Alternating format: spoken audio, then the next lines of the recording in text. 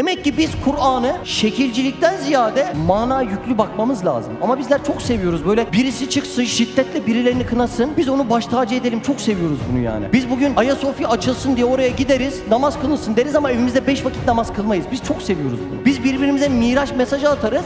Ama Miraç'tan müjde olarak namaz geldi. Bunun farkındalığı olmaz bizde. Biz çok seviyoruz şekilcilik. Yani biz Allah desin diye değil, etraftaki Şehmuz dayılar, babalar, Murat abiler beni sevsin, el üstünde tutun lan bu da nasıl dindar adam desin diye yapıyoruz biz bu işi, estağfurullah yani. Öyle gözüküyor çünkü, üzücü. Biz bu Kur'an'ın altını boşaltırsak, etraftan İslam'ı tanımaya çalışanlar da bizimle tanırsa ve biz bunun bir gün hesabını verecek olursak şahsi bir hesap vermeyeceğiz Murat. Etrafta sana ittiba edip sana benzemeye çalışaraktan İslam'ı öğrenmeye çalışıp kaç adam varsa onların da ahirette hesabını vereceksin.